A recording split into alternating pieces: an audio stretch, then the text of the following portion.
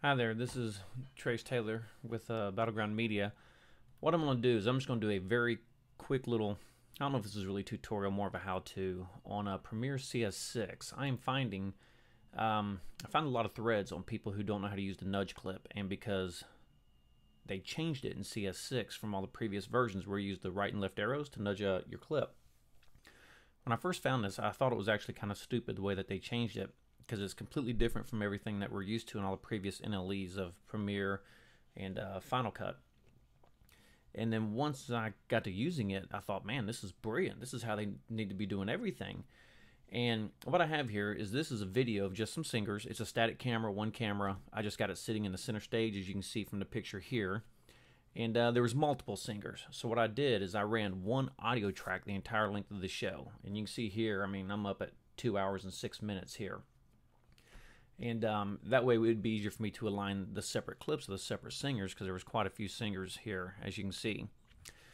So I did the other ones in Final Cut, and I really like Final Cut 10. It's really quirky right now because it's so different from what I'm used to. So I actually work much faster in Premiere and Final Cut 7, although Final Cut 7 is now a relic. Everything has just gotten so much better than Final Cut 7. It's not even worth using anymore.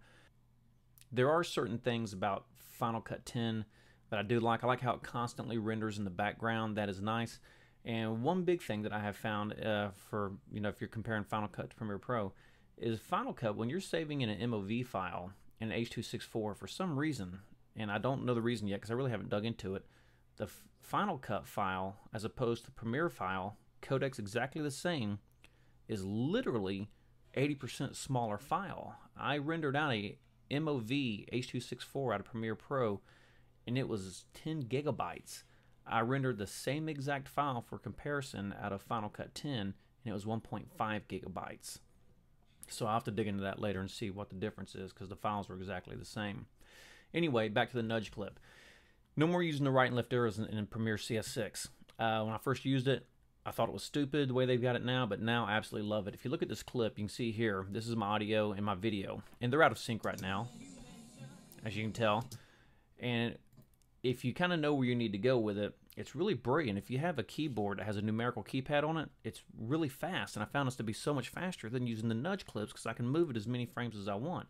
If you hit the plus button, you'll see right here on my playhead position, you'll see that'll change, and then you put in how many frames you want to move. Hit enter, and now we're lined up. And if I want to move it back, you hit the minus key and you can move it back 10 frames. We can go as many frames as we want with this, and I think this is absolutely a brilliant system, because once you kind of get the hang of doing it, you can fly when you're aligning your audio and video. It's just so much faster. So this was just a real quick thing on how to nudge a clip in Premiere CS6, because it has been changed. You can go to my website, www.battleground-media.com. I am going to be setting up a blog on there, and I'm going to be covering a myriad of different topics. A lot of it over video, lighting, things like, lighting. There's no really correct way to do lighting. I don't care what anybody says. Lighting is subjective, and that comes down to the filmmaker. But I'm going to be covering, my opinions, kind of give you some different ideas of things. And it should be pretty cool, because I'm going to be using some 3D animation and stuff with it instead of shooting live video. It's just easier for me to do it all right here at the computer, give you an idea how it works. So there'll be a blog set up, and it's going to cover a bunch of different stuff. You can follow it at www.battleground-media.com. You can get there through my YouTube channel, which is TC Taylor. Thanks a lot.